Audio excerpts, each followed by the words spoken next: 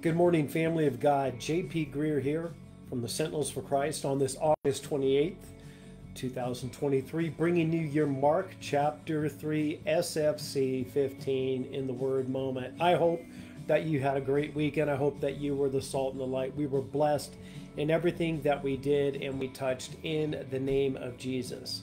I'm going to encourage you this week as we put out one of our irregular, we don't do these a lot, messages that we call prophetic perspectives. And prophetic perspectives is it's something that we speak into on occasion, probably 3 to 4 times a year at the most, that we feel will help you as a Christian navigate the streams of what's going on in the world, maybe even in around you in your community, so that you're more effective in Christ. So check out that message called Prophetic Perspectives. There's a link to it right here on this video message, and you'll be able to go there. I also want to encourage you to stop by our YouTube site, which there is a link for you to sign up for YouTube. Now, I don't cry for people to sign up on anything or ask people to sign up on YouTube to get advertising and paid promotions. That's just, the Lord takes care of all of our stuff. Sometimes we put an opportunity out for money for a particular fundraiser. It never goes to us. It goes right to a source, and it's always overseas, and it's almost always in an undeveloped country, because the Lord has taken care of all of our needs in Jesus' name. And God bless you, Stephen. I see you this morning from India. We love you, brother. We love your country. And so stop by and sign up for YouTube if you haven't too. But I want to welcome today, okay, Alfreda from Mozambique. And I gotta have to use my glasses here. Leonardo from India. Also Jamaica Leone from Sierra Leone. And ZB from Burkina Faso. Those are just 4 of the 206 people since Friday who've decided to follow Sentinels for Christ. Now listen, everyone that chooses to follow Sentinels for Christ, they don't follow everything that we do. They just can't, okay? In some of the developing countries, I am well aware that watching a video, it takes up a lot of your download time, and that costs money. But what usually happens is, with every one of our messages, we're blessed to have some of our people attend live, like Stephen today, and some others will most likely join us. But most of the people, they come back during the week and they catch the message. And over the course of a week, usually one of our messages is going to be watched between 500 to 1,000 times. And these are by people who, they're just seeking the Lord, seeking good Bible study. They're leaders from other countries. We bless you guys. And I want to thank you for all the prayers and blessings that I get. You wouldn't believe the amount of people who just reach out and bless the Sentinels for Christ and bless me personally in the name of Jesus. The Lord sees that, okay? That's a cup of cold water given in Jesus' name. And then in the spiritual realm, it has power. Don't ever think a simple blessing doesn't have power, okay? When we bring something from our heart and our intent that aligns with heaven and where it's going, it's always good in the kingdom of God. So I bless you. But I want to talk just for a minute about prophecy, because we've got the August 23rd prophetic perspectives up right now. It's going to tell some things about what's going on in Africa, what to expect in I believe, South America as well. And also some things about the United States, which is just going to help the church be who she's supposed to be in the United States. I think the message is about 12 to 13 minutes long. The first half of that message will bless you, not because of what we are saying is going on in the world, okay? But because we take a significant amount of time to convey an understanding about prophecy, okay? We really do. There is so much misunderstanding about prophecy in the body of Christ, okay? So I think if you do watch a few minutes of that, at least the first half of it, I would encourage you to do it, because you're going to be blessed, okay? Let me tell you something. I was an evangelical for probably 75 to 80% of my Christian faith. And in 2015, the Lord really got a hold of me, and he said something in my spirit which really shook me, but I was ready to hear it because I was already frustrated and had been for several years. He said, "You know nothing about the realm of the Spirit." I didn't go to a charismatic Pentecostal service and have someone slay me in the spirit. I was seeking the Lord out of frustration, and the Holy Spirit told me, you knew nothing, me, about the Spirit. And then what I did was I asked the Lord, what do I need to do in response to that? And you know what? He didn't say go to a Kenneth Hagin convention, although Brother Hagin, whom I love, has gone home to be with the Lord. He didn't say go seek out John MacArthur's advice on it. I love John MacArthur. He's as solid as that guy's a Bible teacher. He said, learn to pray. And when we learned to pray and what that meant, everything changed. And anyone who knows our ministry and who's partnering with us, like some of the people even watching today, they know the power of God when it comes to prayer. But anyways, God took me on a journey to understand some things that I was very confused about. So I want to be just a little bit transparent for a moment. People who have a misunderstanding of Scripture and spiritual gifts, here, I'm going to give you something. Whether or not you're a pastor, whether or not you're the president of a Bible college in the United States, and you have a misunderstanding about the spiritual gifts. And here's how to identify if you have a misunderstanding about spiritual gifts. You believe in the teaching of cessationism. And what that teaches is that between the 2nd and 4th century, the signs and wonders and apostolic gifts, the miracle gifts, that they stopped. Here's the problem you have, okay? People take one verse out of 1 Corinthians 13 out of context to try and prove that point. And it's never a good idea to take one verse and build something, a huge theology, okay? The second reason is this, okay? That you have a misunderstanding, if that's you, because that was me, okay? Neither Paul, neither Peter, neither John, and none of the other writers in the New Testament, including Jesus Christ himself, said that the gifts would cease. So you got a problem in that you're at odds, okay, with the Word of God, although you claim to be interpreting the Word of God correctly. Brothers and sisters, any one of us, in Jesus' name, we can think we're something that, and we're not, or we can think that we have a passionate conviction about something, and it is not correct. You be careful what you teach. At Sentinels for Christ, we're blessed. We see amazing miracles take place in people's lives on a pretty regular basis. Not all the time, but I tell you what, if you believe, you will see. Jesus was not able to perform miracles in his hometown. Why? Because they were intellectual people who we are told from Scripture, and that's actually one of the passages we're going to read today, who didn't believe in him because they knew him. So they thought they had it all figured out. Brothers and sisters, when we think we have it all figured out and we don't, we're in error. We need to repent. And all of us are going to come to that place in our lives, especially as teachers. And the best thing that we can do is to handle our teaching responsibly. And when the Holy Spirit tries to get our attention, say, hey, you need to rethink something. Repent, rethink it, and then bring life. Okay, not intellectualism in Jesus' name. The body of Christ doesn't need more intellectualism. It needs more power of the Holy Spirit. Amen? Amen. Praise God. Let's go forward with Scripture today. We started in Mark chapter 3 on Friday. Today, we're going to start with Mark chapter 3. Verse 13. Jesus appoints the 12 apostles. Are you ready? Here we go. Jesus went up the mountainside and called to him those he wanted, and they came to him. There were more than 12 here. You need to understand that, okay? And he appointed 12 that they might be with him and that he might send them out to preach and have authority to drive out demons. These are the 12 that he appointed. Simon, who he gave the name Peter, James the son of Zebedee and his brother John, to whom he gave them the nickname the sons of thunder, Andrew, Philip, Bartholomew, Matthew, Thomas, James son of Alphaeus, Thaddeus, Simon the Zealot, and Judas Iscariot, who betrayed him. Then Jesus entered a house, and again a crowd gathered, so that he and his disciples were not even able to eat. When his family heard about this, they went out to take charge of him, for they said, he's out of his mind. Pay attention to that. That's unique to Mark, okay?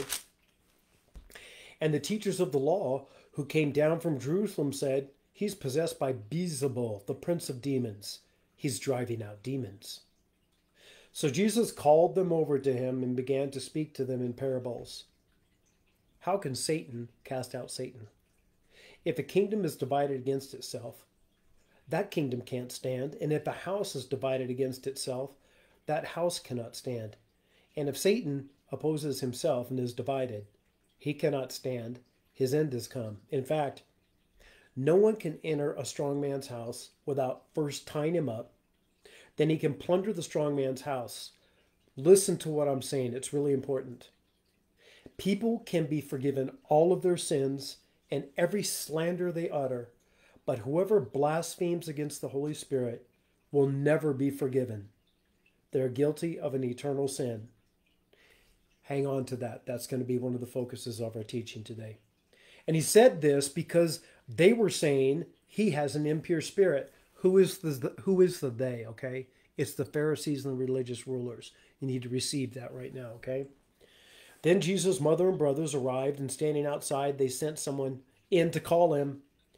And a crowd was stirring around him and sitting around him. And someone said, your mother and your brothers are outside calling you. And Jesus said, who's my mother and my brothers? And looking around at those who were in the house within him, he said, here are my mother and brothers. Whoever does God's will is my brother and sister and mother. Those are some powerful words from our Lord Jesus Christ. Let's talk about those today, and you're going to be blessed. And listen, a lot of you are going to be blessed because we're going to talk about this unpardonable sin in a way where you're going to get some clarity of it, okay?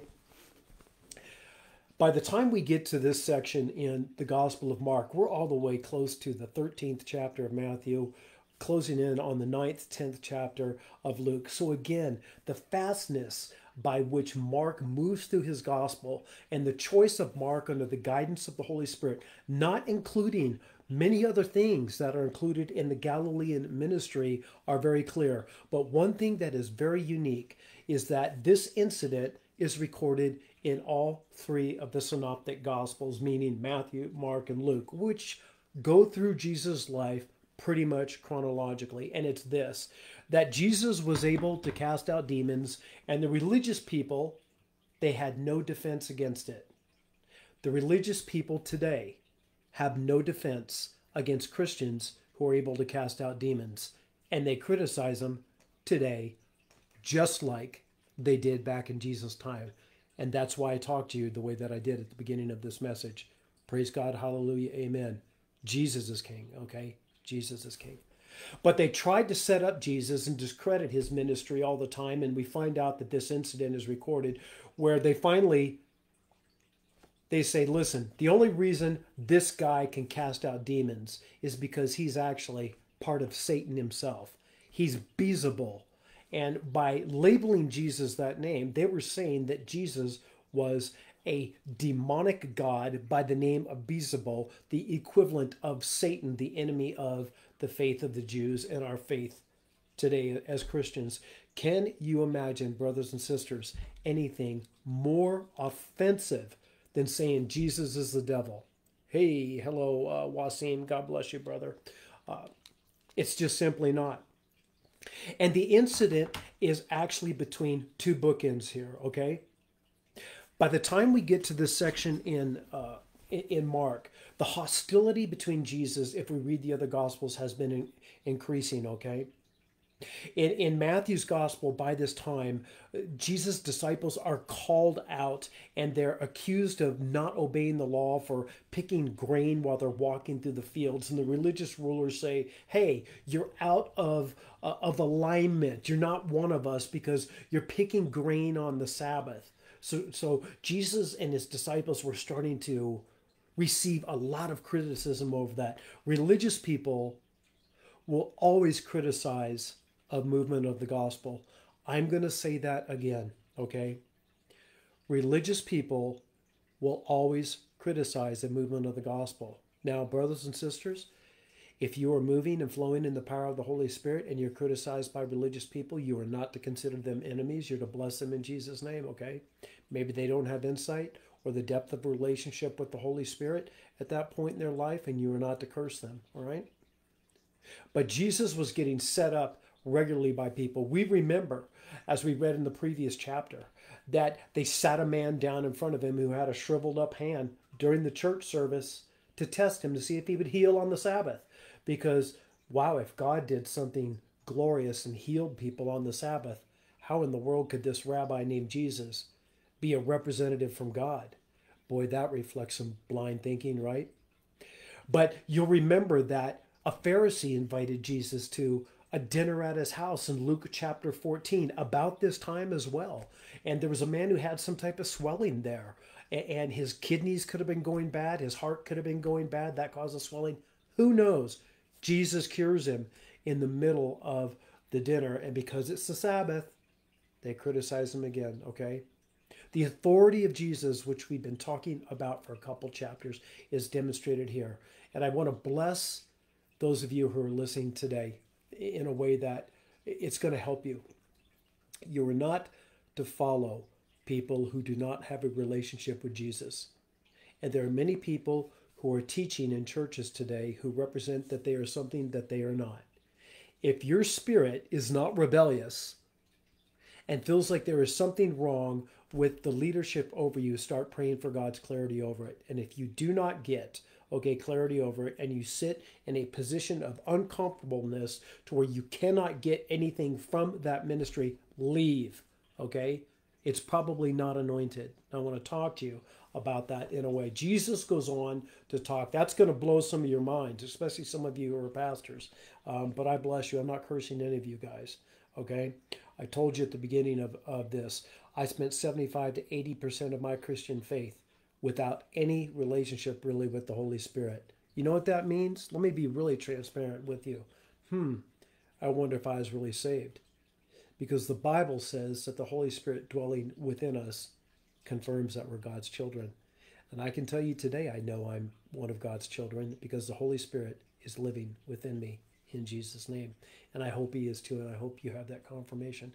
Jesus goes on to say the following, okay?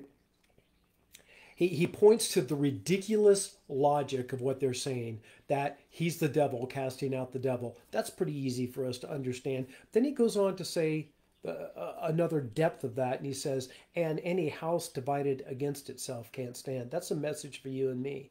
Because if we have a divided house of God or a divided assembly, okay, like the Corinthian church, it's going to be shaken and its effectiveness will be limited. But Jesus goes on to say something about his authority in a symbolic, allegorical form, or what we would call as a spiritual representation of a spiritual truth. He goes to say, hey, only a strong man can go into a strong man's house, beat him up, tie him up, and take everything that he has and conquer the stronger man. And Jesus is referring to himself, saying that he is the stronger man when it comes to Satan. And there is an authority issue being declared to these religious rulers that we are told the reason why Jesus makes that statement. He tells them, I'm the stronger one, okay? I can go in. I have all authority to control everything underneath me because he's already testified by this point that he's the Son of God. And the scripture tells us in this section that he makes this statement because they were saying he had a demon. Then Jesus goes on to say a statement that confuses so many Christians that we want to end our study on today. He says, anyone who says any type of slander against the Son of Man, himself he's referring to. Mark didn't use the term Son of Man himself. Matthew does, Luke does. He says, anyone who makes this type of slander against me, you'll be forgiven. But he who slanders against the Holy Spirit won't be forgiven. I want to explain to you what that is, okay? In the 3rd chapter of 1 Corinthians, okay, Jesus says something that is so important through the scripture that we simply must pay attention to it. He says, the Lord is the Spirit, and where the Spirit of the Lord is, there is freedom. Equating the fact that the triune part of our God, who is 3 in 1, and that goes beyond our mind to understand it, are all intertwined to the point where they are distinctly unique, but they're not separate. Jesus and the Holy Spirit are not separate from one another. Whatever happens, it happens in conjunction with each other. So when Jesus says that he who blasphemes against the Holy Spirit will not be forgiven, he's talking about someone who's rejected himself, okay? Because you can't reject the Holy Spirit and Jesus separately and be saved, okay? They're one and the same. The Bible teaches when we become Christians, God's Spirit resides in us. So if you have a problem with the Holy Spirit, you have a definite reason to test yourself and see if you're in the faith. So, beloved, some of you, and I get this because I've been a Christian counselor for over 2 decades, they're afraid in a moment of anger and frustration in life, and we all have them. Some people curse God, okay? And they get so angry they curse Jesus and they curse the Holy Spirit, okay? And they think they have blasphemed and they have done the unpardonable sin. That is not the unpardonable sin. A permanent rejection of Jesus Christ, who is overlapped with the presence of the Holy Spirit, and that revelation in our life is the unpardonable sin. When we say something outrageous to God because life has given us something that we couldn't handle, and then we realize in our conscience that, oh, wow, God, I shouldn't have done that, and we repent, that just shows us that the Holy Spirit is residing around us, within us, and convicting us to get our attitude correctly, okay? Don't let the enemy of our faith, the devil, okay, tell you that you've committed the unpardonable sin if you still have a conscience and realize that you need Jesus and his blood covering and his presence in your life to make you whole and complete. That's the evidence that you're okay, okay? That the Holy Spirit is residing amongst you. Hallelujah. That's right, brother. I see that agreement on that. All right? So the unpardonable sin is simply not speaking out something that's blasphemous against God. Good grief. If we all went to hell for speaking blasphemy against God, we never would have gotten saved. Because think of what came out of our mouth prior to becoming saved, right? However, there's even a lot of us who, after we get saved, and we open up the door to the devil, or the devil comes into our life, and he serves something up, man, and it's awful. And we blame God for it. We curse God for it, okay? The Bible tells us in 1 John, right? We have an advocate with Jesus. And that when we sin, that he's there to purify us through us coming clean with him. If you confess our sins, our state of rebellion, he's just and faithful to forgive us of all of our sins and cleanse us from our unrighteousness. Let me tell you another thing, how good God's grace is. This is going to rock some of you. You know, we don't always walk in perfect acknowledgement of what we're of what we're sinful about, friends. Okay? We have items in our life that we don't even know they're sinful yet. Do you know Jesus covers those too? Do you know why? Because he's full of grace, and he's looking for those who are worshiping him in spirit and truth. That truth statement doesn't mean that we have all truth, okay? It means we are worshiping him in spirit and truth, and open to the truth being revealed to us through the Spirit of God in God's timing, which is perfect. And sometimes against our human will, which is just not working with God to get the truth. But if we are in Christ, God forgives us, and our advocate Jesus is even covering us for that, okay? So it's so important that we think of our relationship with Jesus as that. A relationship, okay? Not a bunch of stated words. Jesus' family, they thought he was crazy. And we find this out in Mark, that they were trying to help their brother Jesus by saying, leave him alone, he's just crazy, because by now he had offended the Pharisees so many times that we're told in the Gospels that there's a death sentence for him, okay? But Jesus is going to keep on doing what he is going to do, and he says to those around him, right? That the people who are my family are those who hear my words and do it. That's what makes us a member of the family of God. So I bless you this week. When we come back again, we will be going into the 4th chapter of the Gospel of Mark and moving on from there. Please pray for Burundi this week. We have our 7th swim spiritual war intercession ministry prayer school taking place, and there are some 35 young adults and older adults as well who are learning how to pray, how to hear the Holy Spirit in Jesus' name, so that they can go back to their churches and experience the presence of God, so that then they can go back to their communities and see God change the community in Jesus' name. J.P. Greer here from the Sentinels for Christ, saying until we meet again, in Jesus' name.